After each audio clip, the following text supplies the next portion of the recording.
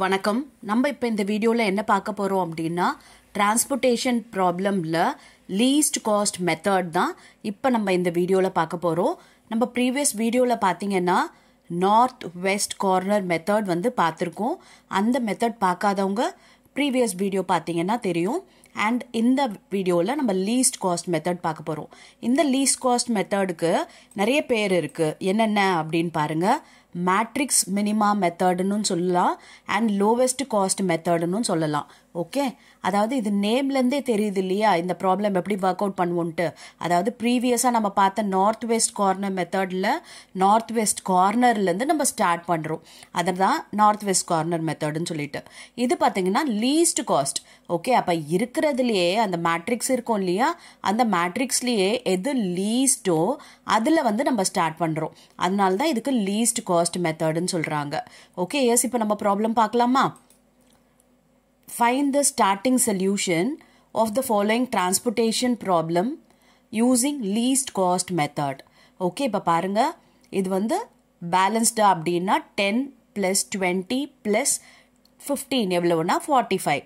And இங்கே பார்த்தீங்கன்னா 12 plus 18 plus 15 எவ்வளவுனா 45. Okay, அப்போ இது பேலன்ஸ்டு தான்.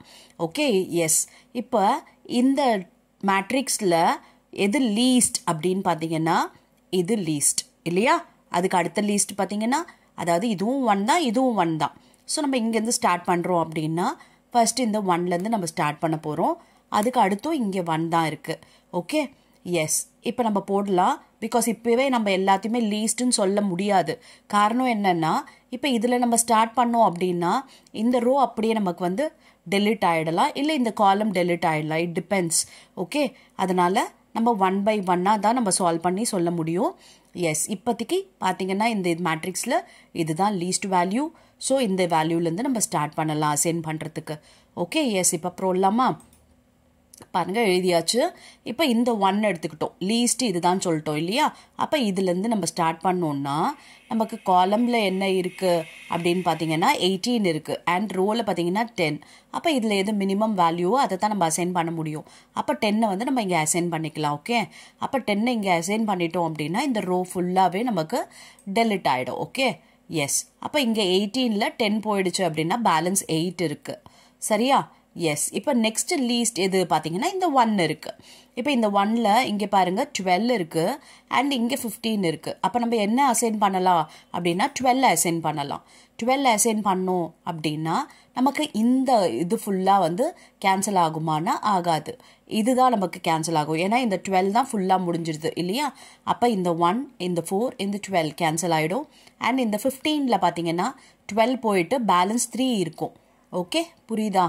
எதனால் நம்ம காலமை கேன்சல் பண்ணுறோம், எதனால் ரோவை கேன்சல் பண்ணுறோம் அப்படின்னா எந்த இது நம்ம ஃபுல்லாக யூட்டிலைஸ் பண்ணுறோமோ அதை நம்ம கேன்சல் பண்ணிப்போம். இப்போ இந்த 10 ஃபுல்லாக யூட்டிலைஸ் பண்ணதுனால இந்த ரோவை நம்ம கேன்சல் பண்ணியிருக்கோம். இப்போ இந்த 12 யூட்டிலைஸ் பண்ணதுனால இந்த காலமை கேன்சல் பண்ணுறோம்.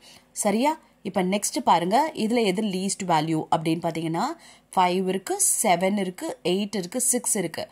அப்போ நமக்கு லீஸ்ட் 5 தான். ஓகே, இப்போ இங்கே காலமில் 8 இருக்குது அண்ட் இங்கே 20 இருக்குது.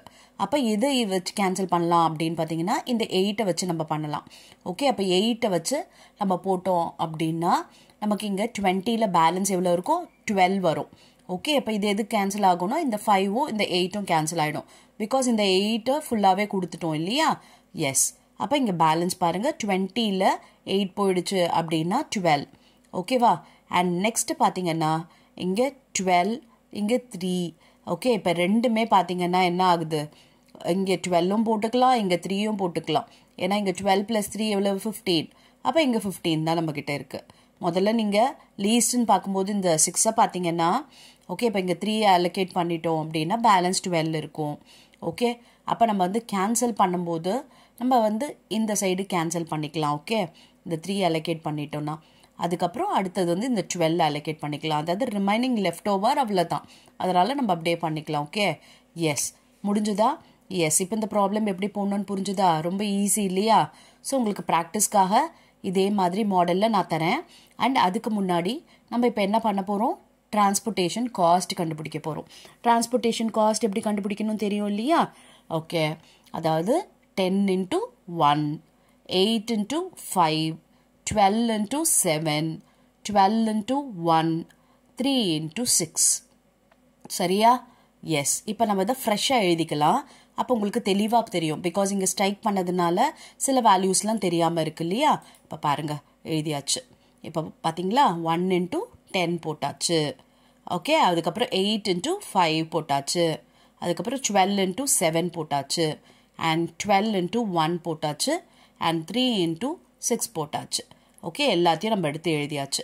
அப்போ 10 into 1 வந்து 10, அண்ட் 8 into 5 என்றது 40, அப்புறம் 12 into 7 என்றது 84, அதுக்கப்புறம் 12 into 1 என்றது 12, அண்ட் 3 into 6 என்றது 18. ஓகே, இப்போ இது எல்லாத்தையும் ஆட் பண்ண போகிறோம். 10 plus 40 plus 84 plus 12 plus 18 எவ்வளோ வருது பாருங்கள், 164. Okay, S. இப்போ நம்ம வந்து ப்ராக்டிஸ்க்காக உங்களுக்கு ஒரு ப்ராப்ளம் கொடுக்குறேன் பாருங்கள். ஈஸியான ப்ராப்ளம் தான். இப்போ இந்த ப்ராப்ளமை ஒர்க் அவுட் பண்ணுங்கள் அண்ட் ஆன்சரை வந்து கமெண்ட் பண்ணுங்கள், டிரான்ஸ்போர்ட்டேஷன் காஸ்ட் என்னன்ட்டு. ஓகே, அண்ட் பார்த்தீங்கன்னா நிறைய பேருக்கு என்னென்ன டாபிக் நம்ம கவர் பண்ணுறோன்றது தெரியல. ஓகே, எந்தெந்த சப்ஜெக்ட் எல்லாம் நம்ம கவர் பண்ணியிருக்கோம் அப்படின்றது நம்ம டிஸ்கிரிப்ஷனை பார்த்தீங்கன்னா உங்களுக்கு தெரியும். பிளேலிஸ்ட்டோட லிங்க் வந்து அதில் டிஸ்கிரிப்ஷனில் கொடுத்துருக்கேன். நிறைய பேர் வந்து அந்த லிங்க்கை வந்து கேட்குறீங்க, எந்த சப்ஜெக்டோட லிங்க் தாங்க அப்படின்னு சொல்லிட்டு கண்டுபிடிக்கிறதுக்கு கஷ்டமாக இருக்குது அப்படின்னு சொல்கிறீங்க. ஓகே, அதெல்லாமே உங்களுக்கு டிஸ்கிரிப்ஷனோட லிங்க்கில் பார்த்தீங்கன்னா தெரிஞ்சிடும் உங்களுக்கு. Okay, S. Thank you for your patient listening.